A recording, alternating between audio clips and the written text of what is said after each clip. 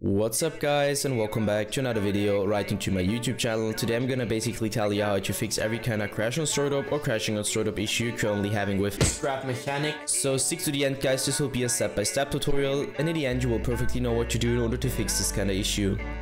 Before we start right into the video, I just want to let you guys know that I would really appreciate it if you would just leave a like, a comment or a subscription right into my YouTube channel. It would really help me out as a little YouTuber as I am.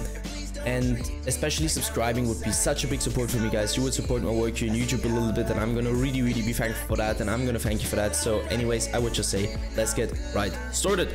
So the first step I would recommend doing for everybody is gonna be to navigate to the very bottom of your screen, where you're gonna right click your taskbar and open up your task manager. Next step is going to be to navigate to the top left corner of your screen, clicking onto processes, and once you click processes, I want you to click one of those random processes. And once you clicked it, you're going to type in, using your keyboard, the name of your game. If nothing pops up, it's good for you. If something pops up, simply right click and hit end task. Once you're finished with that, I want you to enter task manager again.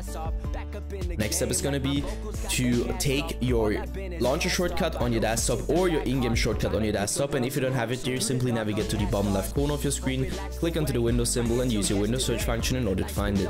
So once you found it, drag it right back onto your desktop, take it, right click it and hit run as an administrator.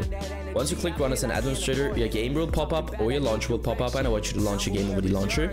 And if it crashes again, return back to your shortcut, right click it, go to the very bottom where it says properties, click into compatibility and simply copy my settings. So let's quickly run through it. Enable run this program in compatibility mode 4, select Windows 8, disable the disable full screen optimizations, as well as enable run this program as an administrator, hit apply and OK. I would personally recommend to reset your PC afterwards, and once it is restored, you should be able to see this little administrator symbol right into your shortcut. What I want you to do next is going to be to launch your game over the launcher, launching game instantly, and this will probably fix your issue. Yeah guys, that's it for the video. I hope that I could actually help you out with this one. If it was like that, just leave a like, a comment or a subscription. I'm gonna really be thankful for that, and I'm gonna thank you for that. So anyways, I would just say have a nice day, see you at the next one, and bye.